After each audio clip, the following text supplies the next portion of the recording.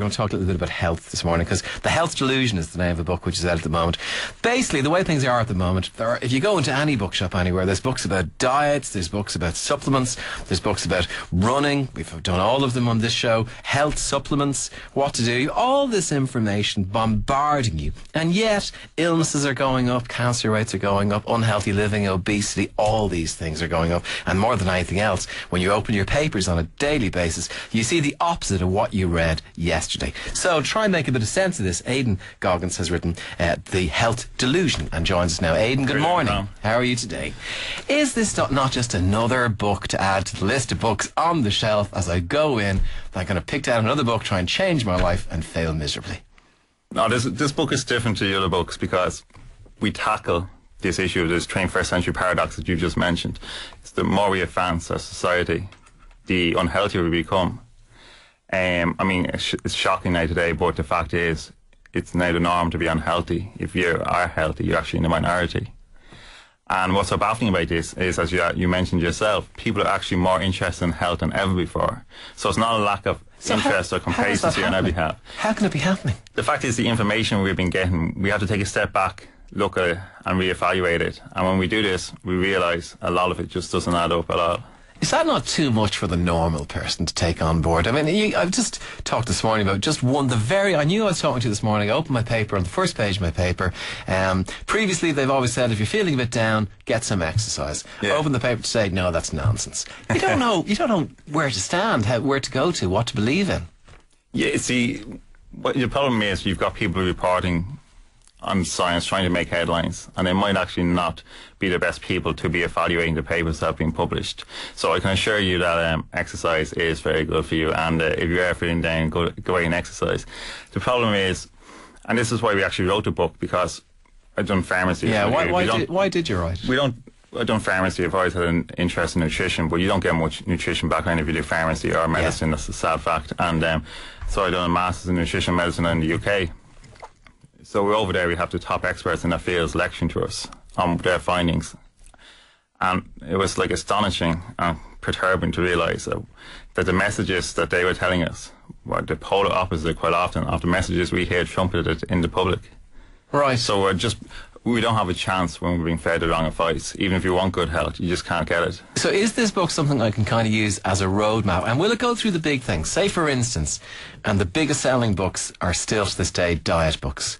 Have you taken a look at that world? We've taken a look at diets, and we've shown them for what they are. And quite simply, diets don't work. The diet industry, to be frank, is actually increasing. It's one of the contributors to the rates of obesity. Great. As long as we diet, our rates of obesity will only increase. And this is explained through the book. The other world, exercise, running side and side with that. We've had Ruth Field on the show trying to get me off my arse and run. It didn't work. Oh, yeah. Well, hopefully when you have a look through run, didn't work. Hopefully when you have a look through ours, you'll find it'll be a bit more convincing than for you. Exercise is actually the only way that we can lose weight. I mean, what we have to do is look back 50 years ago when we didn't have this disease burden, when childhood diabetes wasn't an emerging epidemic, when 67% of the population weren't overweight or obese, when 1 in 3 people didn't have heart disease. And when you look back and you say, what's changed, what's different? And when you look at it in the likes of diets, what diets always do is restrict calories. Yeah. No matter what they say, whether it's the Atkins or the Sohn or this new one, the Dukin diet, and they say you can eat what you want. It's just a marketing ploy. It's all about reducing calories. Okay. But the fact is, our calorie intake hasn't changed over 50 years. Has it not? No matter what people tell you. That's very hard to believe. I know, it's astonishing. And the fact is, it's astonishing to believe, and we actually didn't believe it initially when we wrote it. We found studies from the UK, and they said dietary calorie intake has actually reduced 20% since the 1970s. And we said, okay, well, that's nonsense.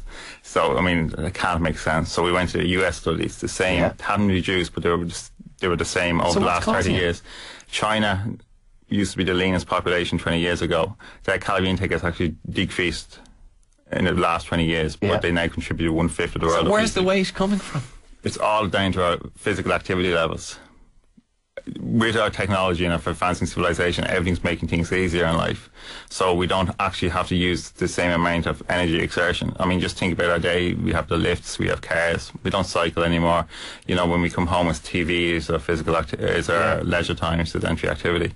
I mean, the statistics from the UK government office are, in the last 50 years, the difference in our physical activity levels between today and 50 years ago were the equivalent of running one whole marathon a week. No, you're joking me. One full marathon, just in the day-to-day things of walking to the shop, pushing the trolleys, doing the washing the old style. That's one full marathon a week. And I can assure all your listeners out there, if they run one full marathon a week, they won't be overweight. They won't be coming to me with weight issues. You wouldn't have heart disease. No, you wouldn't be diabetic. Exactly, and all the things that come out. And we're not saying that go out and run a marathon, and no one's going to do that. What we're saying is, it's the day-to-day things that you just need to increase your physical activity levels in. I was kind of saying to the beginning of this that I have a sense that when we look through this, and the Health Delusion in my hands now, how to achieve exceptional health in the 21st century, that it's going to come down to common sense. Exactly. And an awful lot of this is going to be the stuff that you know in your heart. If you're sitting down in front of a meal that has 4,000 calories in you, it isn't doing you any good. If you haven't gotten off your arse for the last 3 weeks, that isn't doing you any good either. It's just common sense, isn't it? Yeah, I mean, there is some issues with some advice that's being disseminated that does go against the grain, such as the issue with saturated fats, where there is actually no evidence that they cause heart disease. And in fact, government policies replace saturated fat with carbohydrates, and especially the refined type of carbohydrates that we eat today. It's actually what's increasing our heart disease problems. And this has been shown in every single scientific paper over the last few years, but yet it's still not being addressed. Yeah. What about our sugar content? There's one thing for you now.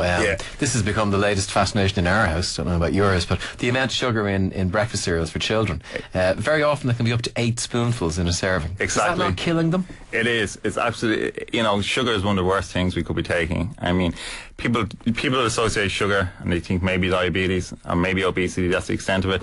But sugar is actually the #1 contributor to heart disease. And the big problem with sugar is what we associate it with. So we always associate it with confectionery or beverages, and now more recently with the cereals. Yeah. But what we don't realise is a lot of the staples that we get recommended, so your roasted and your baked potatoes are extremely high in sugar. Right. Your rices, extremely high in sugar. The white pastas, extremely high in sugar. The breads, all these foods that we wouldn't associate as being junk food. But what's just and you're saying, it seems to me that if you were to boil this down, it really is coming down to the exercise thing that's changed out of recognition over the past 50 years. What would your advice be for people? Yeah, so, I mean, our advice is stop trying to look for the easy way out. Stop trying. When it comes to consuming more pharmaceutical pills, going on more fad diets, or looking for more wonder supplements, that's advocated by the industry, the answers aren't there. The profits are there, but the answers to your health aren't there. It's all about getting back in balance with nature. So what we're saying is eat a good diet with the recommended plants and types that we recommend. You do need certain supplements, and there is needed recognition of the supplements you need to take, like the selenium, which most people probably haven't heard about. No, never heard of it. It's essential for Star Trek. It sounds like it, but without selenium, and we only intake half in Ireland as much as we should be, and it's essential for cancer, inflammatory disease, thyroid, and fertility. All these diseases could be dramatically reduced. You really are the Richard Dawkins of the health world, aren't you? You chose the name of this book very carefully. Don't believe the hype. The Health Delusion: How to Achieve Exceptional Health in the 21st Century.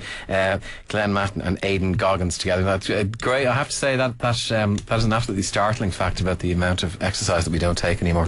Thank you very much for coming in this morning, Aidan.